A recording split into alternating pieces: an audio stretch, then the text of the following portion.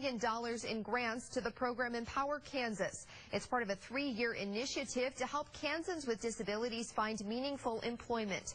At an awards ceremony, UnitedHealth announced the organizations receiving the grants. A speaker at the event said the grants provide more than just a job title.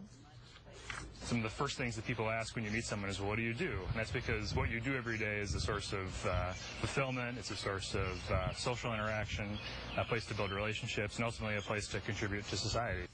3 Topeka organizations are included on the list: the Leo Behavioral Health Care, the Disability Rights Center, and the Kansas Association of Centers for Independent Living.